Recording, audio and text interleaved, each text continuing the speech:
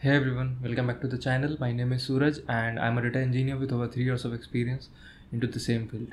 If you are new here, this channel is all about data engineering, data analyst, and for those who are just beginning into data. In this video, we will be discussing more about Python, what to learn in Python, its libraries and functions, whatever things are required for data engineering.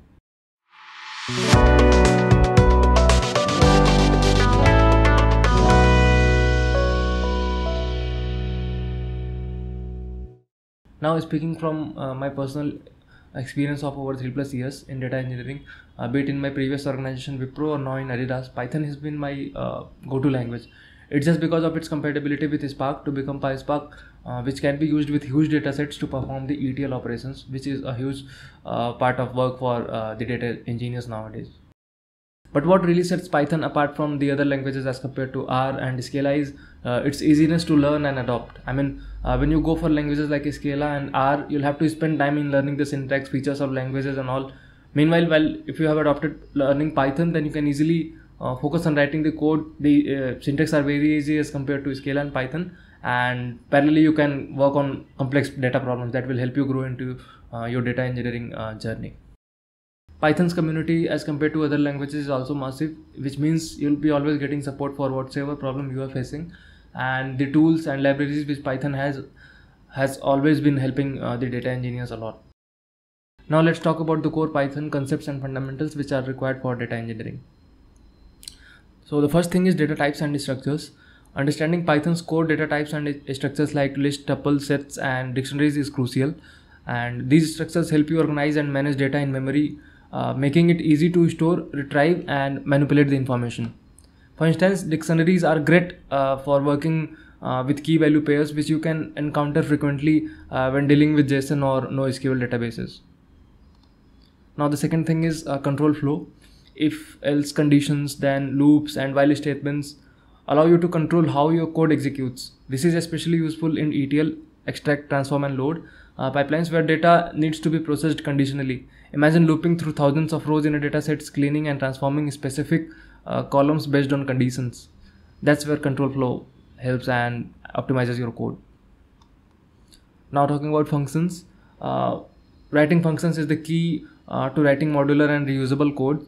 Instead of writing the same code over and over, you can define a function once and reuse it across different parts of your project. For example, you can create a function to clean data by handling missing values or outliers and then apply it on various data sets as per the requirement. It's all about making your code efficient and maintainable, right? Now the fourth thing is error handling. Error handling is essential for making your data pipeline robust. When working with external data sources like APIs or databases, things can go wrong. Files may be missing, databases may be down, or maybe you get incorrect data from the source. Using Python's try except blocks ensures your pipeline doesn't crash and instead handles issues gratefully, or maybe properly as per the requirement or as per the expectations of the organization. Logging the error for debugging while allowing the rest of the pipeline to run smoothly. If you're getting any issues or any part of your code is not working, then you will be getting error logs on which you can work, and other part of your code can easily work even after throwing that error. Now coming to Python libraries for data engineering.